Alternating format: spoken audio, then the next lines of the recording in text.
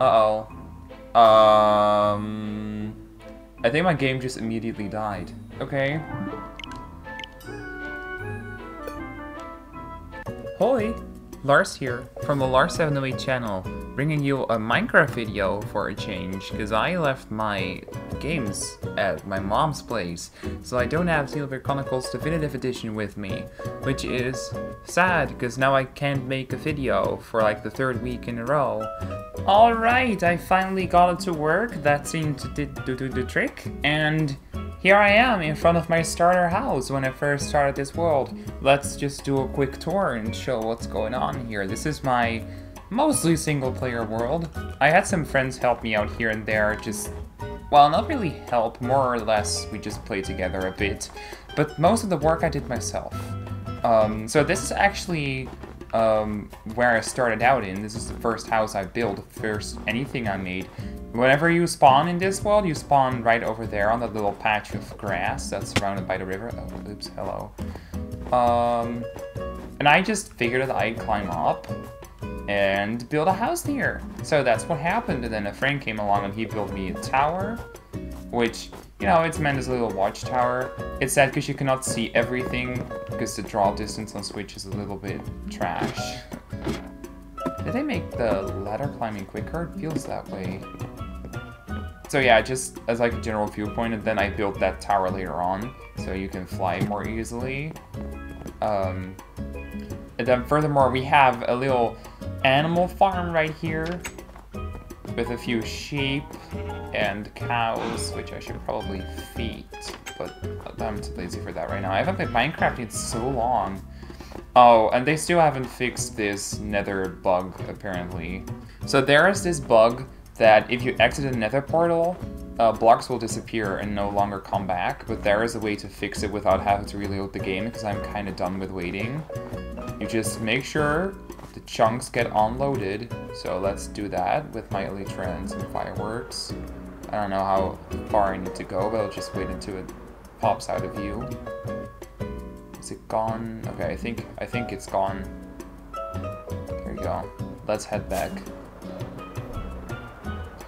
I mean, I like Minecraft, but one thing I do not like about it is that you kind of have to be very tech savvy to deal with all the shit the game throws at you, because it's just so buggy. Like, I wonder what's causing the game to be this prone to bugs, and like pretty game-breaking ones at that too. There has to be some kind of fundamental issue in the coding for that, and I hope they figure it out, because this is supposed to be the best-selling game ever, and to still have like mandatory game features like that not functioning, to me that's kind of crazy. But I still love the game enough to play it. So this is kind of my enchanting house. You will see a lot of beds everywhere, because I just want to make sure that you can sleep whenever you need to. There's an easy solution to that if you don't have beds around, to just take one with you yourself. But I'm lazy, so I'm not doing that. I had plans to make like a little nice connecting plaza area here as well, but I never got around to doing that. And then right here there's like a semi-AFK fishing farm. I think you can like spam it and it will sometimes catch, or maybe you have to wait for it to go down.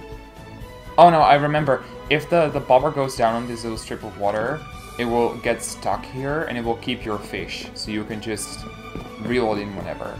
And then here there's more chests to store the caught fish in. So, how do you get down here if you don't have an elytra, you might be wondering?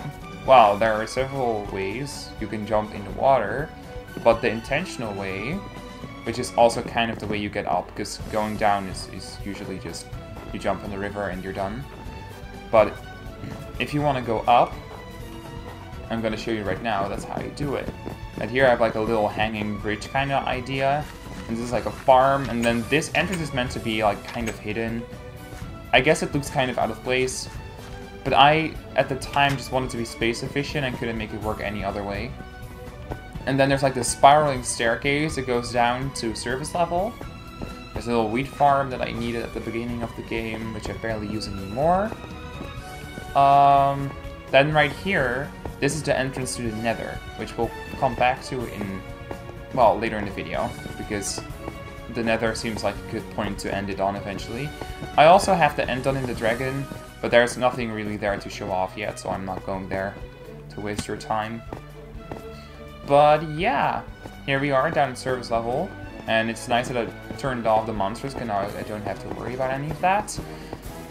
And I tried to connect everything nicely. So right here, we have a bridge to the mainland, and this way is to the monster spawner. I think right here we have a zombie spawner, and then up here there's a villager breeder that I built. Honestly, villager breeders is something that I've dabbled with before the village and pillage update. And then I was like very confused by the mechanics, and it wouldn't work properly and it was awful. And then when they changed it again, I just couldn't be bothered to do it again. But honestly, I think overall, I'd say the village mechanics are easier to understand since the update. Which is odd to say, because they have gotten more complex. But the whole breeding aspect is actually easier to pull off, I'd say. Because you don't have to do crazy stuff, they can just be self-sufficient.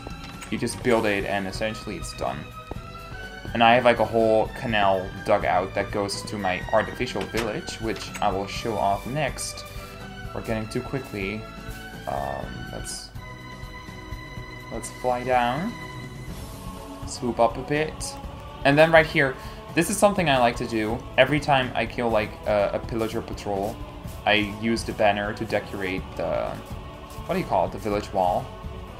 And it's ideal too, because if I have the Bad Omen status effect, and I summon a raid right here, because this does actually count as a village in the game, the raid actually always spawns outside the boundaries, so I never have to worry about anything getting in. Usually they either spawn like in the river, or they spawn on top of the roof there. With the roof, I mean the roof that you see in the background, not the one of the villager house. So yeah, it's very convenient. The only issue I have is that the Ravager can actually destroy my leaves, and I have to replace them every so often, and that kind of sucks. So here's my artificial village. I kind of tried to make it like an actual village. I just kind of picked out some elements that I liked, and then used those. I didn't like really mean to try and recreate it 100%, because I also didn't really have space for that. So right here, there's like a farmer and a fisherman, and here's the butcher and another one, which I forgot. I think it's like the weaponsmith or something. The Fletcher and... no, that might be the weaponsmith, I don't remember. Here we have the cartographer and the shepherd, maybe? The cleric, and... I forgot the names, I'm sorry. I know that here is librarians with mending and frostwalker, because you need those. Those are basics. And then right here I have stonemason, I think. So many of them. But yeah, that's basically it. And in this one I have storage that's just meant to keep all my emeralds and other things that I've traded for. And a big map of the area. Yep, this is probably the farthest I've come in a single player world. It's pretty nice. I'm proud of it myself. So moving on, next up is my auto smelter.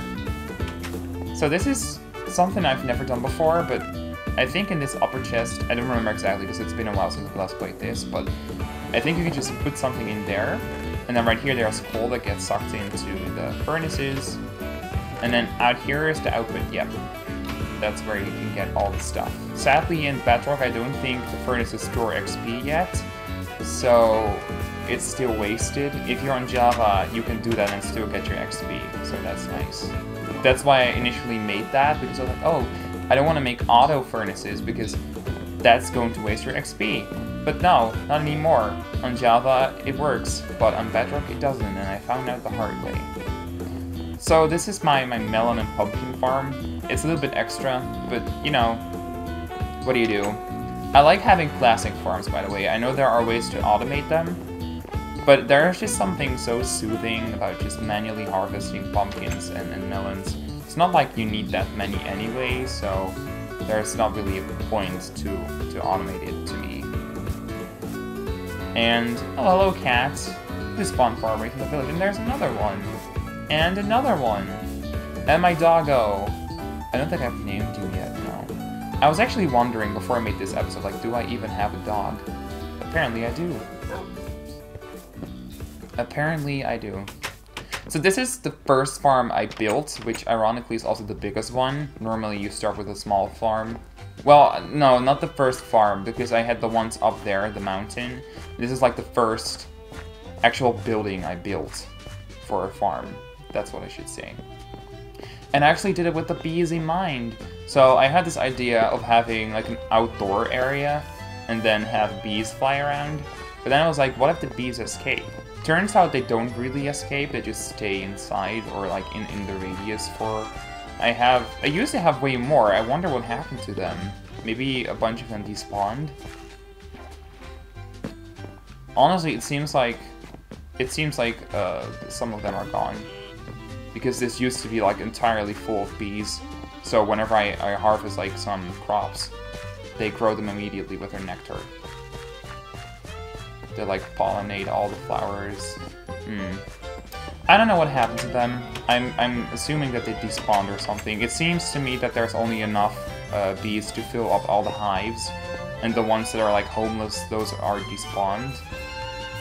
I don't know. Mojang, please just fix your game.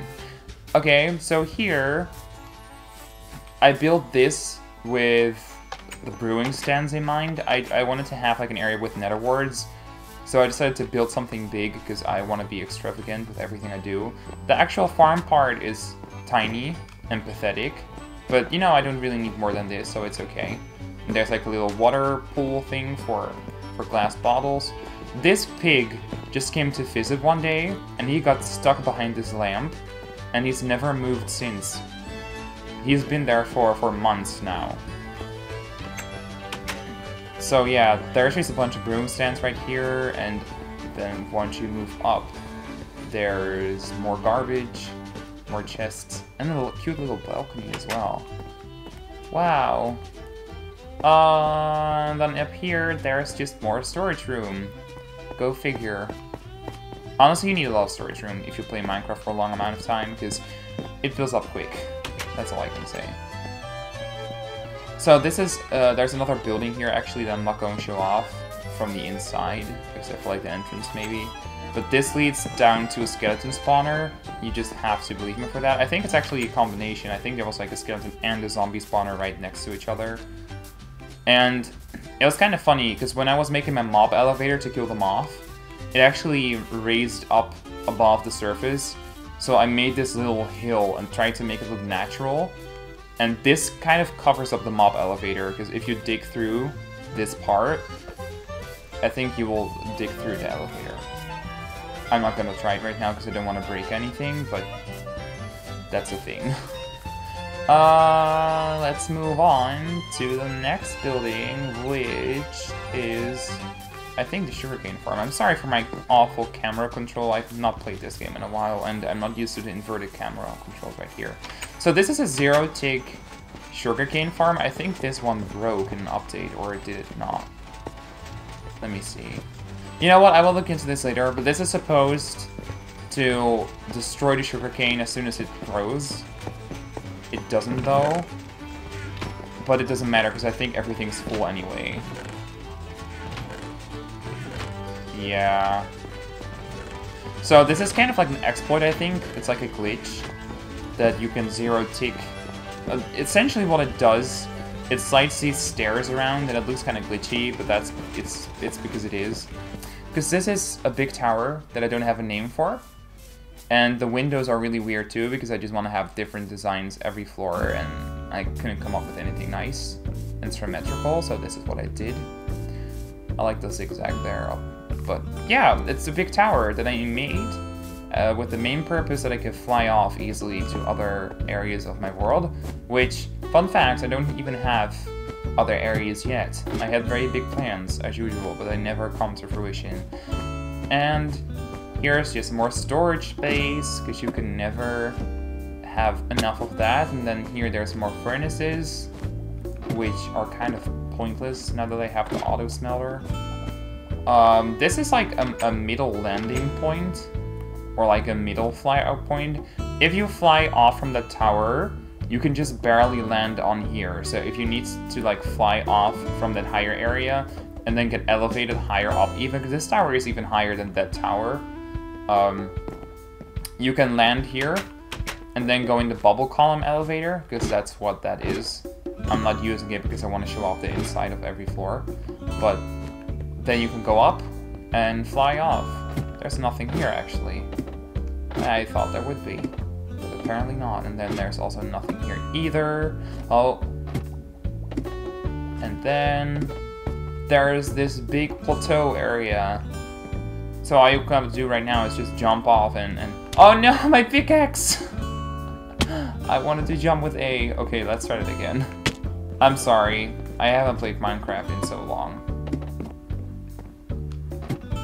Like, I honestly don't remember the controls. I just pressed A because I was like, A is the jump button, right?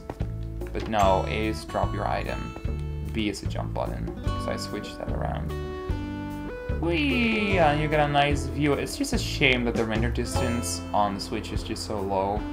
Because on my laptop you can easily see everything. But I cannot record on my laptop, so that's why I'm doing it for my Switch. Normally it's the other way around for people, but hey, I bought this expensive capture card, I'm gonna use it, damn it. And then we're at the last building, I think. We went through this quicker than I would think. I thought it was going to take a long, long while, but no, it's actually not too bad. Oh! So, right here, we have my cafe, which isn't even finished yet, but the idea of this was to remake Brewster's Cafe from Animal Crossing New Leaf, and I failed at that because the proportions... That building has too many details to make in Minecraft scale. But I tried to somehow make it, because this is meant to be like the area in which you can sit with your coffee, and then here's the bar, and you would stand behind here as Brewster, and you'd be like, "Coo, have a good evening. Coo, you want to work for me?" And then a random villager will come in if you work for him, and he's like, "Ah, give me the usual, please." And you've never helped them or seen them ever before, and how would you know how much milk or spoonfuls of sugar they would want in their coffee?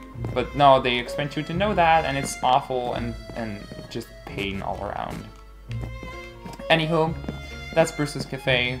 And I kind of made it as a substitute, or like a disguise for my cocoa farm, which, you know, also kind of miniature, kind of small, kind of pathetic even, maybe.